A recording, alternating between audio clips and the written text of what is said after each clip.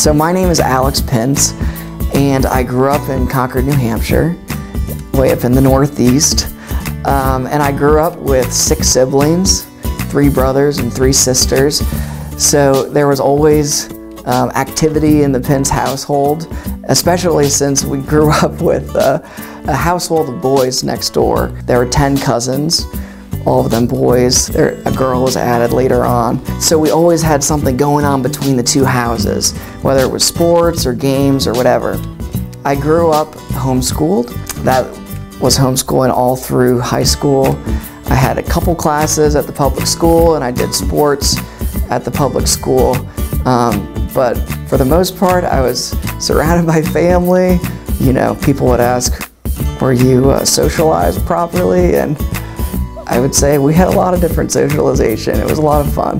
Growing up in the Great Northeast, we always had massive snowstorms and ice storms as well. In this particular instance, it was a combination of cold weather after a rain. And so we live just under a hill, and the whole road going down the hill was just covered in ice. And so I remember my dad running into the bedroom, and I bunked with my 3 brothers, and he's like, guys, you gotta come out, we're gonna go sledding.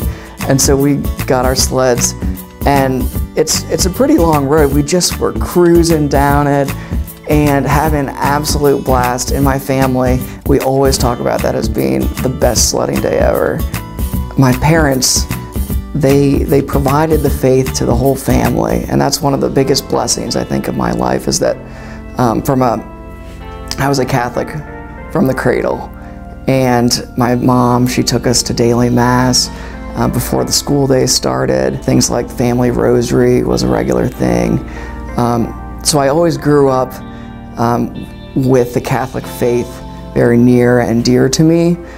And even from a young age, I had different thoughts about becoming a priest. So I worked for 3 years after college, a little bit in finance, a little bit in fundraising, but I always had in the back of my mind this vocation. And so I was running from it a little bit throughout that process of discerning, and throughout the process of making mistakes along the way.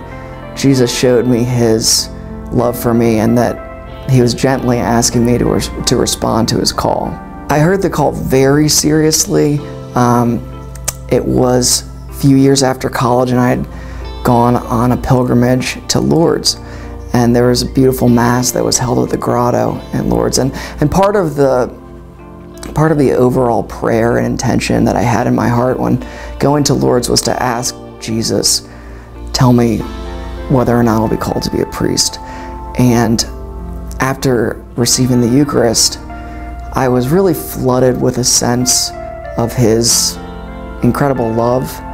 And I mean, I broke down, and from that moment I said, I'm gonna do this. No more running. I'm ready to let Jesus lead me forward. Relying on the help of the Lord God and the Savior Jesus Christ, we choose this man, our brother Alex, for the order of diaconate.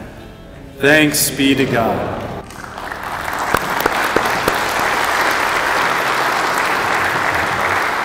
Being ordained a traditional deacon meant, first of all, that I was receiving an incredible gift. And it's nothing that I deserve. It's nothing that was owed to me. It was given completely through the Lord's generosity. And to be ordained a deacon always makes me think about the meaning of it. To be ordained to the servanthood of Christ, to be conformed to the servanthood of Christ. And so it's a call to try and emulate Christ in that way. One image that always comes up to me is the way that he washed the feet of the disciples at the Last Supper. And so a deacon is meant to serve at the liturgy, but then also in the daily life of those people that he comes to encounter.